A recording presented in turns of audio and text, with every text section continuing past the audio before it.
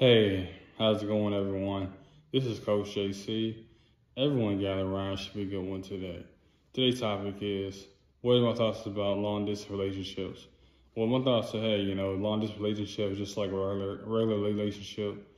Definitely have to put the work in. Definitely have to continue to point on one another. It's gonna be a little bit different, especially if you guys are maybe 2 hours away. And you guys don't plan on seeing one another but maybe twice or three times a year. So you have to be very intentional with your conversation. There's not somebody who can just drive up to or pull up on in like 20, 30 minutes, 40 minutes, an hour. So you have to be very aware of that, especially y'all live in different states and y'all might be in different time zones. So it could be a factor too. But it's just like a relationship. You gotta have trust, gotta have good communication skills, gotta be able to talk to one another, communicate, be able to, solve problems, and really just be there for one another and be a little bit more because you all are not, like I said, physically there for one another. So if something happens and it's like, you really can't physically be there, but you can still maneuver throughout situations. So, like I said, but one thing you have to do is just be all in, be locked in, and then what locked in really means is just, hey, I'm intentional with you. Like I said, I'm gonna stay focused on you. I'm not gonna cheat. I'm not gonna talk to nobody else. We're just gonna be exclusively together. And when we meet up, we're gonna try to have great memories with one another. We're gonna try to share great experiences with one another. And sometimes it can get lost in the sauce. You're just not focused. That's not something for you. You can't be with somebody. You just have to be with somebody physically 3-4 times a week, or then it's probably not for you because you definitely have to have those restraints because there's somebody you're not gonna be able to see. So you have to build that up. You have to be able to FaceTime one another. That's one thing. And I know that was something big when I was doing it. Like I think. Wow, I'm saying like 10 years ago. A little old right now, but 10 years ago, like I said, you can't get catfish because I think I was talking to somebody. They always had these excuses why you couldn't go on the camera, and I was like, what's going on? And me being young, me being naive, I was like, yeah, that's not gonna work stuff out. She kept asking for money. I'm like, nah.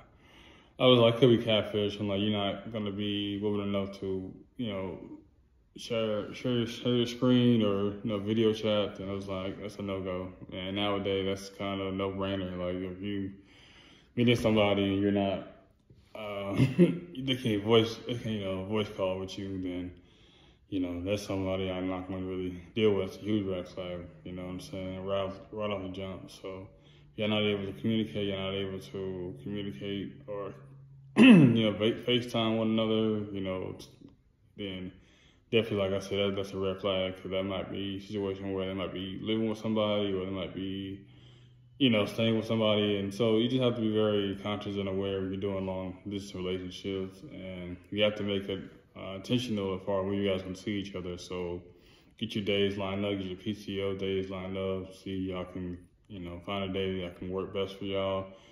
You can go to her town, she can go to your town, and it's a good experience when that first move. But you have to make sure that you don't get lost in it because it's easy to get lost in and get caught up in somebody new, or somebody it's a new town, it's a new city. I've never been here before. She's never been here, so you definitely have to have an itinerary for that person that you're bringing in, and vice versa. She should have an itinerary for you. You flying to her. But like I said, that's just really like the real part right there. Is like y'all kind of built that up like 2 months, and then y'all finally see each other. And I was kind of like, y'all kind of escape a lot of the first date questions. Because a lot of times you meet somebody new. Let's say you meet her on Monday. 9 times out of 10 by Friday or Saturday, y'all are already exchanging numbers. Are already like going on the first date. There are special occasions where it may be 2 weeks out, 3 weeks out, but most likely it'll probably be that same week. So just imagine that time built up. You met somebody in January and you don't see them until March or April. So it's like, you know, y'all have y'all time where y'all can really just get to know each other on a mental level, on a conversational level, not just on the physical level. So it's just like, you know, yeah, it's cool. You know, it's cool to kind of see how you're at, you know, where you're at family wise. So when y'all do meet up, it can be a lot stronger connection than just, you know, y'all just strangers, because that's y'all been talking, communicating daily, you know, having like that little 20, 25-minute window. And, you know, just talking to one another, you know, getting to know one another. You know, there's that little gist when you meet somebody new. And just got to make sure it's authentic, make sure that, you know, y'all both are on the right track, you know, focusing on one another. Because sometimes it's easy to get off track and, you know, dabble in, or just some people they need to do online, or just something just to have fun. So be really intentional with your intention, be very intentional with your approach. You know, you type of person that you do like online dating, but you're still dating people in real life, as far as your school or where you work at, or just in people just in general. Then just be honest about that, and you know that person would appreciate that. Because even when they come in, you can be like, you know what, they no expectation that you are seeing other people, and I'm all about honor and integrity.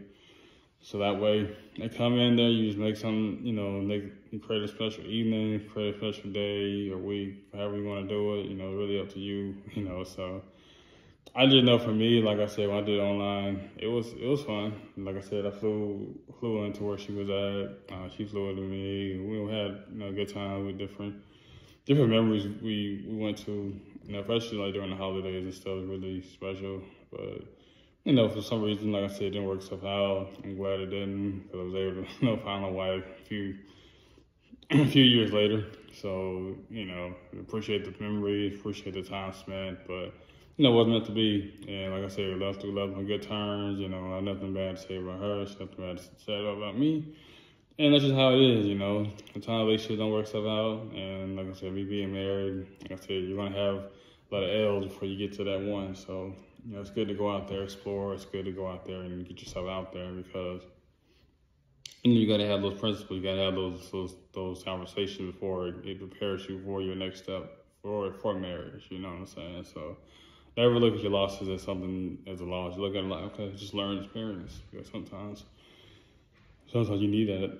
Sometimes you need that experience to elevate you, to get yourself grounded. You know, like that way you look back. Okay, well, what I do this time? You know, what can I do differently? You know, in this situation, this scenario. So, you know, and it's just every person is different. Everybody's aura is different. Everybody's mood, everything is just different. You know what I'm saying? And I don't really compare nobody. Everybody's own unique person. So, you know, like I said, a long distance relationship, is that for you, not for you? Feel free to comment below. But for me personally, like I said, it's really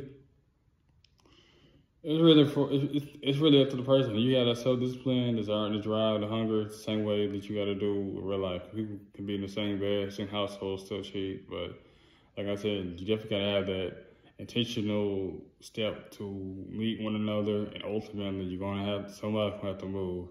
And traditionally, you know, say you never want to be the man that's moving in with a woman. But at the same time, though, it might happen. It might be like that. It might be that what God wants for you. So don't discourage that. Vice versa, she might want to move in with you. But you got to have a game plan, and how long it's going to take. It may take a year or so to get everything, all the logistics, all the things settled in. But like I said, if it's meant to be, then it's meant to be. And there's people that's been long distance relationship, you know, they travel, you know, back and forth.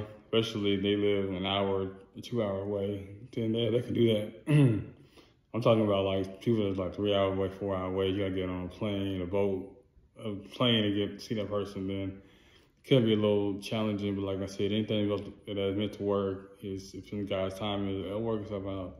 But yeah, those are my thoughts about dating, long distance relationship. What are your thoughts? Have you ever done it? Feel free to comment below. I would love to see it, love to hear from y'all.